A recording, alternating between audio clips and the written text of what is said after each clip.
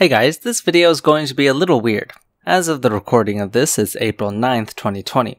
I don't know when I'll be publishing this video or if this is only going to be available to patrons, but it's likely going to be quite a while into the future if it does go live.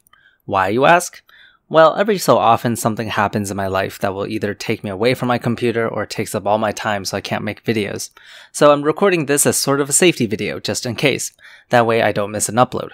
We're going to experiment a little bit and do a bit of a podcast style video, so tell me if you enjoyed this. Anyway, what will we be talking about here? I thought we could take a bit of a step back from all the conspiracy theories and misinformation in the world and just talk about science. You and me and science. Because what I realized is that a lot of people talk about science as sort of a concept, you know? Some people say science is great and is the best way to discovering truth about the universe. Like me, I say that all the time in my videos. Some other people say science is not reliable or biased or whatnot. At the end of the day, talking about science as a method is fun and all, but we don't talk too much specifically about the contents of science. So today's rant is going to be on epigenetics, and the reason I chose this topic is because lots of people don't know what that is, despite it being such a massive topic in molecular biology. I'll give a brief introduction first. So, if you're someone who's involved in medical research at all, you'll notice that a lot of our work revolves around genes. Over the past few decades, we've tried to find better and better methods of sequencing DNA and working with the A's, T's, C's, and G's. You go anywhere, you join any lab, and a lot of the focus will be on the genetic code. However, there's always more to the story. Back when we were first sequencing the human genome, we thought this would really solve the problem of a lot of genetic illnesses, that we would finally obtain the key to eliminating such diseases. Then, after that's been done, we realized there was another aspect that deserves a lot more attention than we are giving it. You can sort of imagine epigenetics as sort of the 3D structure or aspect of DNA. Imagine if you had an instructions manual on how to build a piece of furniture, let's say a chair. Except this manual is not meant to be read from the first page to the last, but rather is all scrambled up. In this case, the instructions to build the chair is in the book, but how you read it matters on your final construction. This isn't the best analogy, but you can think of DNA as sort of the same way. The code is there, our genes are there, the instructions to build the proteins are there, but these are heavily controlled by our epigenome on how it is read, how often genes are read, and if the genes are read at all. Essentially, it controls expression. Having a gene that, say, is essential to our well-being is useless if it is silenced. Meanwhile, a gene that could potentially be detrimental wouldn't be as harmful if its expression is blocked. This is epigenetics. By understanding this field more, we can achieve much more than we can imagine, which is why I say this field deserves more attention. Now that we're done with the introduction, let's see how cells actually achieve such a feat. As you know, all our cells are genetically the same. They have the same DNA and the same genes. What makes a cell differentiate into whatever type of cell they're supposed to be is controlled by your epigenetics. Your skin cells have the same genetic code as your muscle cells, for example, but each only expresses the particular gene that defines its function.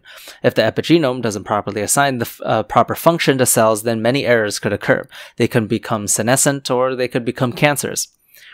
There are a number of ways the cells could control expression. First, there are histone proteins that are responsible in wrapping DNA to create nucleosomes. These histones themselves can have certain markers attached to them to change their function. The most common is the methyl group or an acetyl group onto the histone tails. Usually they're attached to lysine amino acids, and you end up with a pretty logical naming system such as H3K27Me3, for example. H3 represents the third histone. There are only a few of them. K27 means it is attached to the lysine that is on position 27 of the histone protein. Me3 means it is trimethylated, meaning 3 methyl groups are attached to the same lysine amino acid residue.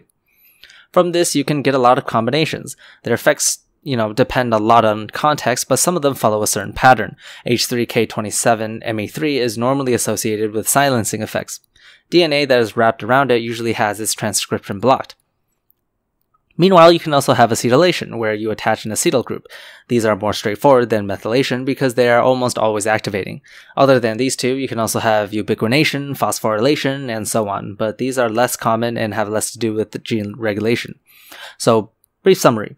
Histones are proteins that wraps itself around DNA, and you can control expression by modifying or attaching certain elements onto the histone proteins. Easy enough to understand. But that's only one aspect of the grand scheme of epigenetics. You can also have DNA methylation, for example.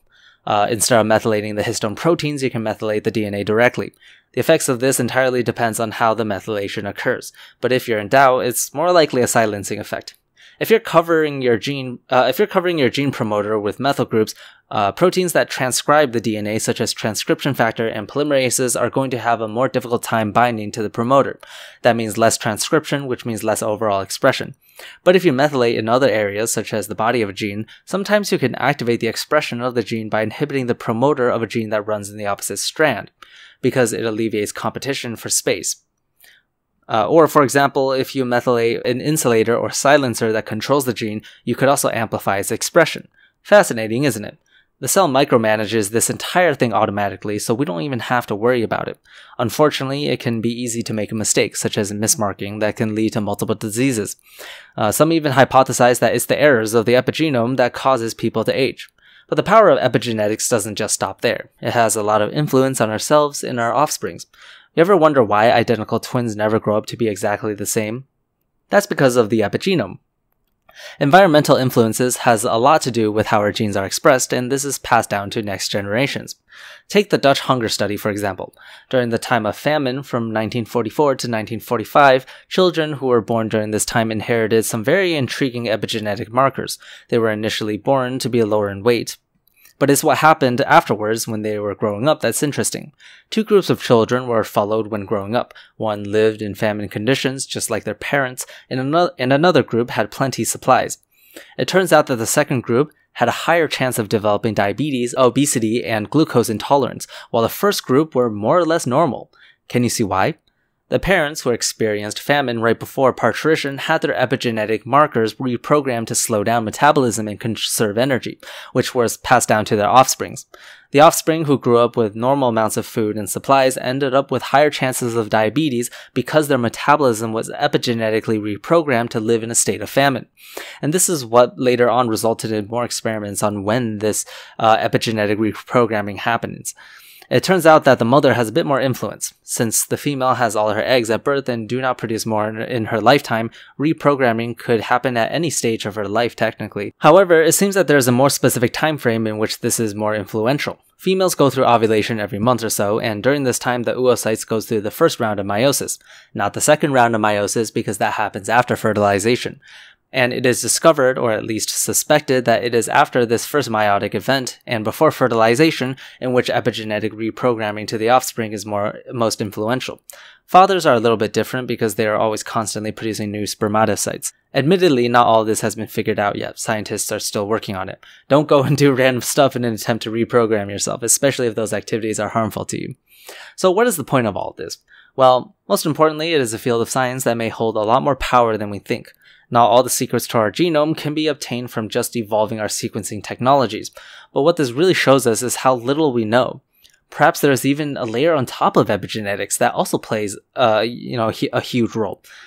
There's just so much more to discover and so much more we can do to advance our biological knowledge, and that's what I love about science. It never stops evolving. Our curiosity will never be satiated, and science will always continue to develop. That is the beauty of science. Anyway, did you enjoy this mock podcast? I've been thinking about starting some sort of podcast channel or something, but as you can tell, I'm not really that great at speaking without editing my audio. Wait, maybe I already started a podcast by the time this video goes live. Who knows? Anyway, that's it for today. I only gave a brief introduction to epigenetics, so I highly recommend doing some reading on your own. If you are interested, there are so many more aspects to this topic, such as mRNA destruction to regulate gene expression. Ooh, that's an interesting one. Did you know that RNA can be used to destroy other RNA as a way to regulate proteins? Bet you didn't know that one. These are called small RNAs, which includes mi and siRNAs. They form these complexes called RISC and RITs, which serve to alter expression. I won't go into too much detail now because I bet you're all hungry to learn more about that yourself via the internet. So yeah, if you're still new to this topic, there's always Wikipedia. No one wants to sit through scientific papers when Wikipedia can summarize everything for you. Okay, that's sort of a joke, and also not a joke. Don't go too ham on secondary sources, but if you're going to do it anyway and had to choose one, Wikipedia is probably one of the better websites out there. So, people of the future, tell me, how has the coronavirus been? Has it died down yet? How is my channel doing? Have I finally decided to quit? Okay, bye.